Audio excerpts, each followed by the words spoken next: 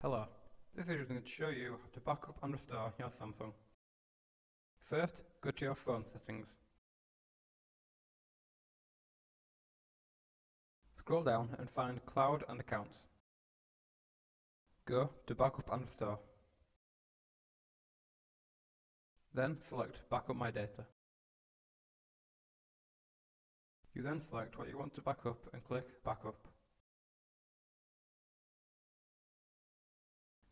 This process might take some time.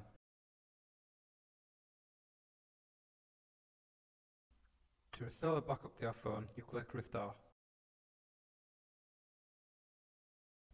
Select the data you wish to restore and click Restore. Thank you for watching.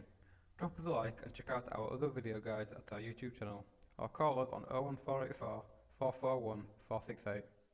Also, follow us on social media. You can find the links in the description below.